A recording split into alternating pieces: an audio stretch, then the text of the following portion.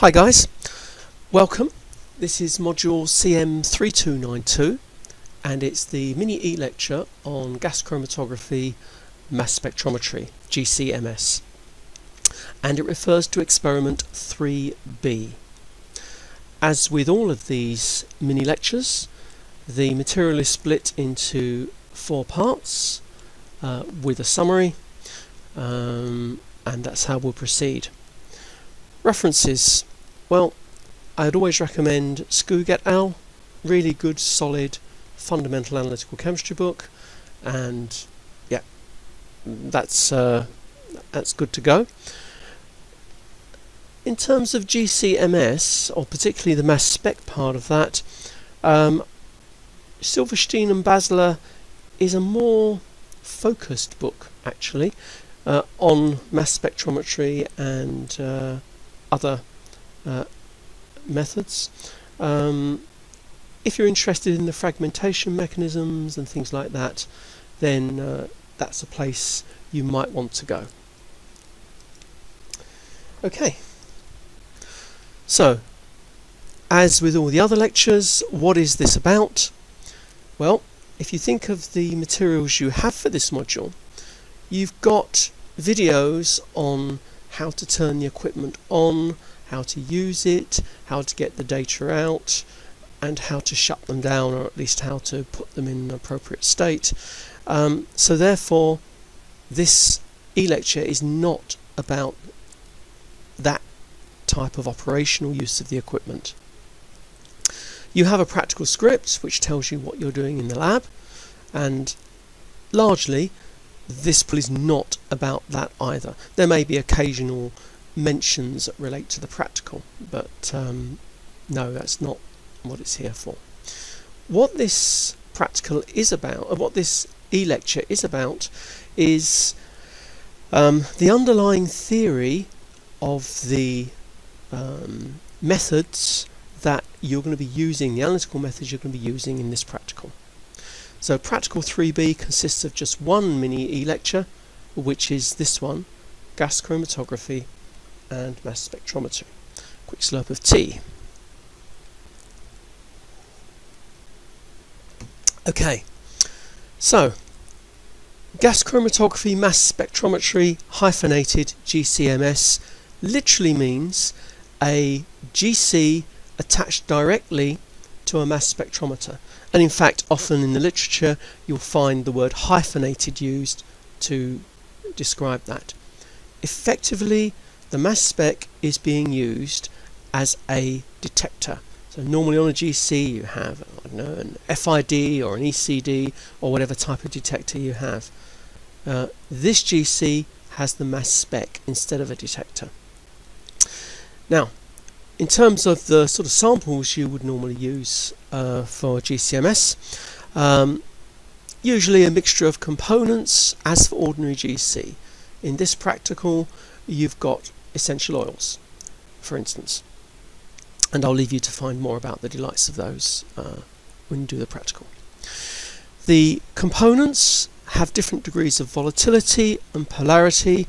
So in terms of the GC part of this hyphenated method, that's how the separation occurs. Now, you've already dealt with GC previously in your course in CM3292, your second year practical course, and CM2142, which is your analytical chemistry. They don't change. Everything you heard then about GC and separating mixtures is valid, and so I don't intend to further discuss it here. So in terms of a summary description of method, really I'm going to think more about mass spec. I'm not going to mention GC again in this mini e-lecture. This is the summary. We'll come back to it at the end when it makes a bit more sense after we've had the rest of the lecture, so I shall move on. Okay, so how this method works. Basically, your sample stream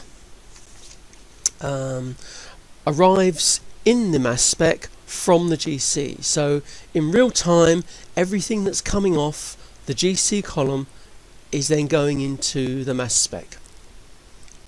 And this real-time stream from the GC goes through 3 stages before it becomes your nice spectra, your results as it will. Ionization and focusing, mass analysis, and detection.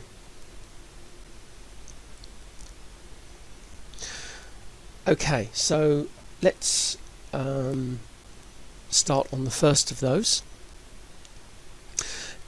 Effectively, this diagram, you have your sample vapor coming in from the left, going through this electron bombardment, and then that bombardment actually ionizes the components of your sample vapor. They become molecular ions and ionic fragments, and they're the things we're going to be interested in. So the ion source is typically a heated metal filament which emits electrons, which are then attracted to the electron trap opposite the source.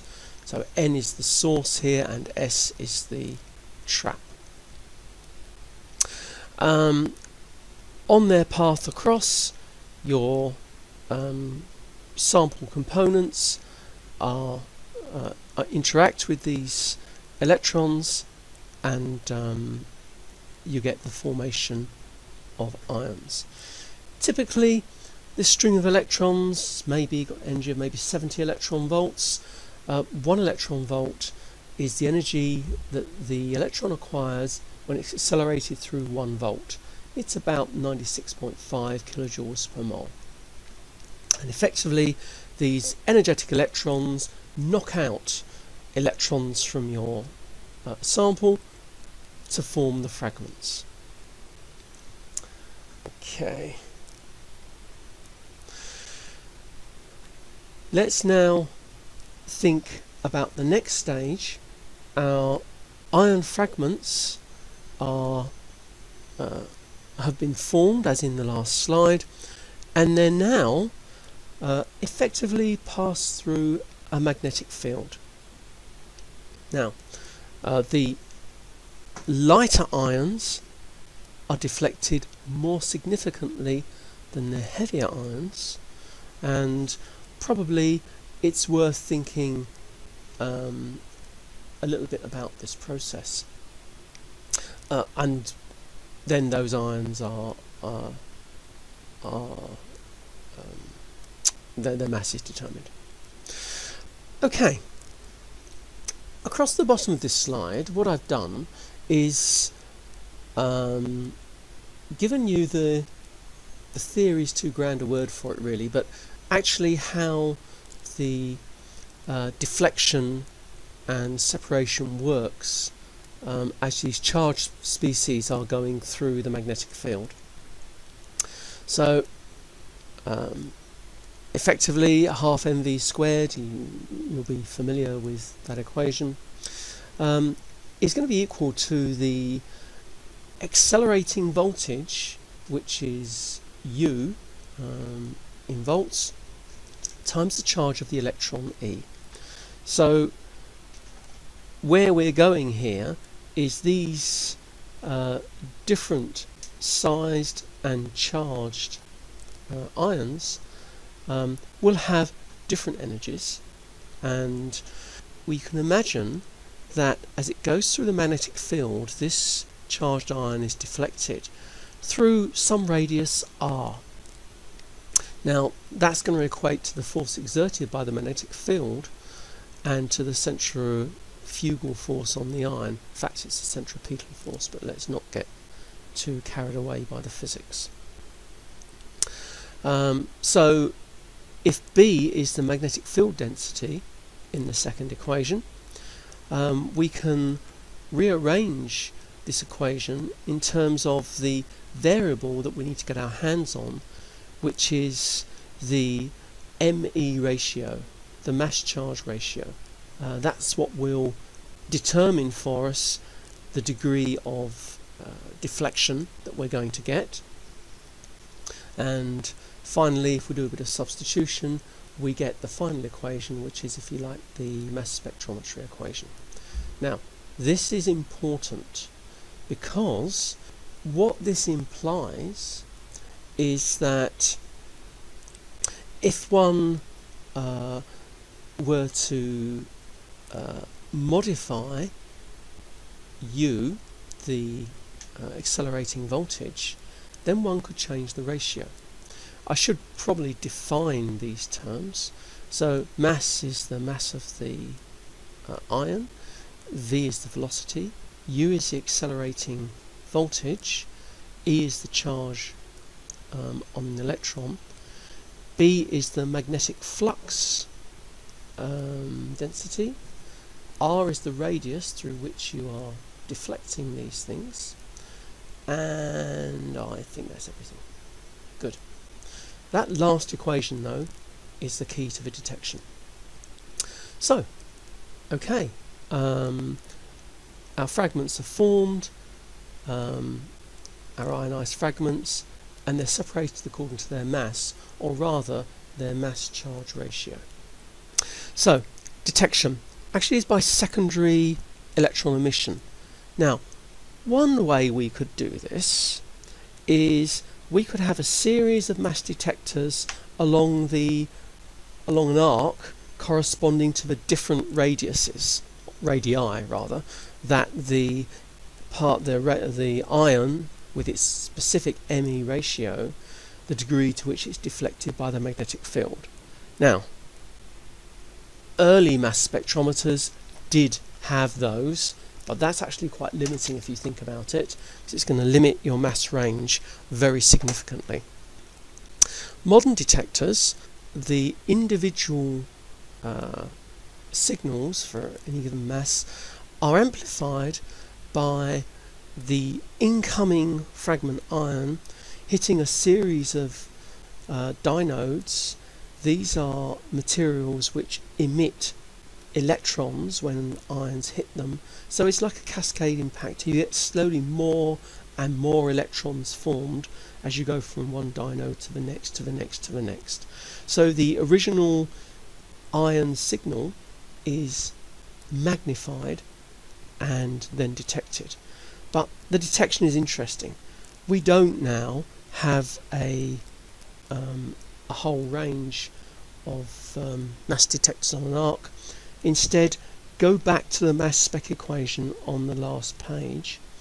All we do is we change the voltage, the accelerating voltage, so we actually change R, and then effectively we're focusing the different masses one by one on the common detector. It basically allows for a serious detector, but that detector detects all masses. Okay, I think probably that's all we need to do there. Okay, so we've got the GC effluent, if you will, going into the mass spec, and the mass spec identifying the different masses by the processes we just talked about. What do you actually get out? Okay, well, you get a chromatogram out, as you would with any GC, and the chromatogram is simply the total mass from the detector, so you're not really using the mass spec as a mass spec at the moment. You get your GC chromatogram out, and the peaks are simply the total mass response in real time of the effluent going into the spectrometer. So there you are, that's that top chromatogram. The separation is only as good as the GC column and conditions you've set up there. So everything you learnt in analytical chemistry is valid. You think about what mixture you had and what the best column would be to separate it. The difference, however, the clever bit, is that each of these peaks, and in this diagram, I think we were shown the first one is benzene, the second one is toluene, we're assuming that they're single components. But if your separation is maybe not quite as efficient, or you don't know what's actually in your mixture completely, these peaks might not be single substances. They might be 1, 2 or 3 substances, as in fact you'll find in your practical. Now, for each peak you have a mass spectrum. This is the big difference.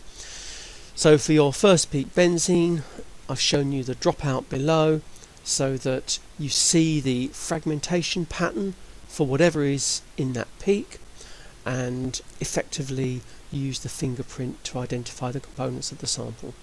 Now for benzene,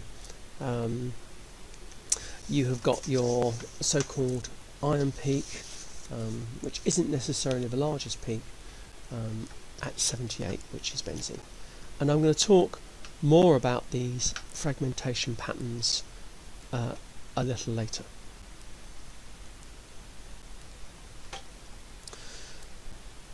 Okay, so you have a fragmentation pattern, like a fingerprint, for each of the compounds, each of the analytes that you have going into your mass spec.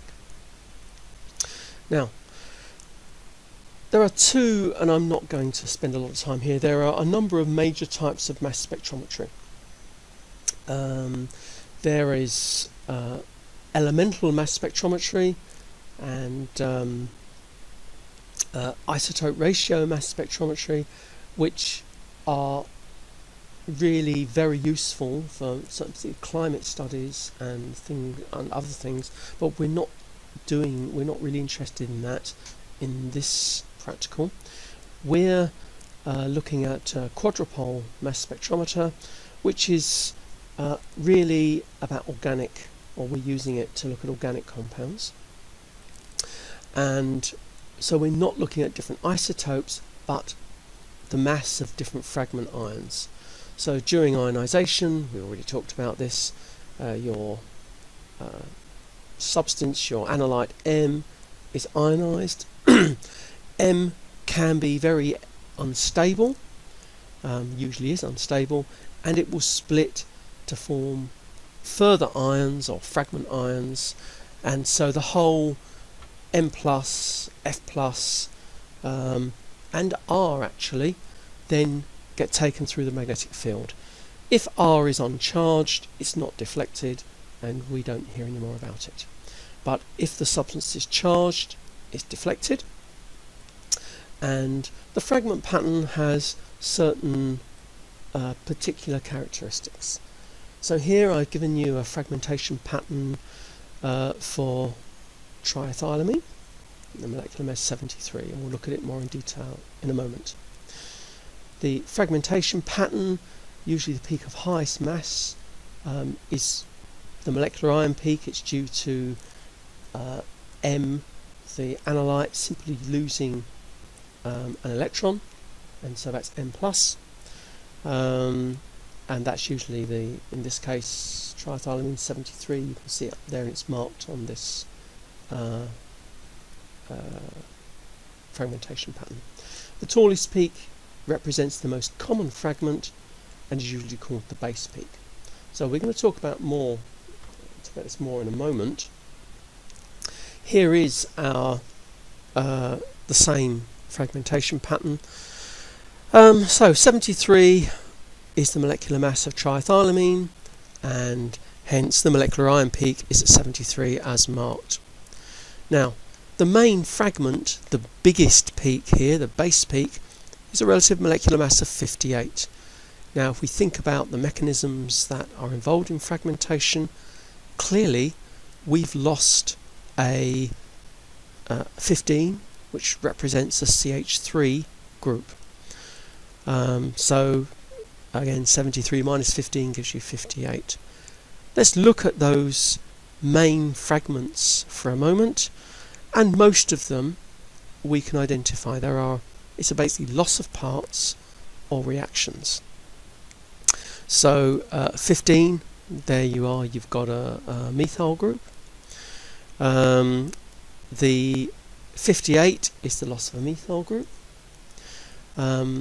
If you were to lose the CH3 CH2, so that's 15 plus 12 is 27 plus 2 is 29. 73 minus 29 gives you 44, and so on and so forth.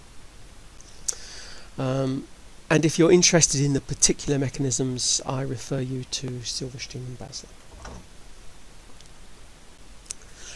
Okay, so summary.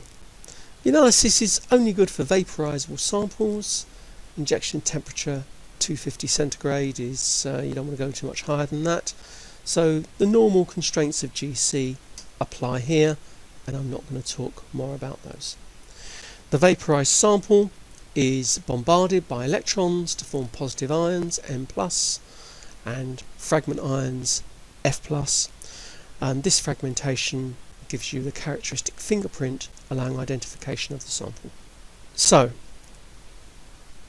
using varying accelerating voltage and a constant magnetic field, the ions can be deflected to the detector, and that's the basis of how these ions are detected. The same detector, just changing the voltage. One of the implications of this is because the deflection of the ions, and therefore the current generated by the electron multiplier, is dependent on the magnitude of the magnetic field, you've got to know that that magnetic field is constant. So you've got to regularly calibrate your mass spec. Both the separation by the gas chromatograph and the analysis by the MS are key in this technique. You need both to make accurate analyses and identifications. Okay, I think I've rattled on enough. I hope this is useful. I shall now leave you and enjoy the practical. Thank you for listening. Goodbye.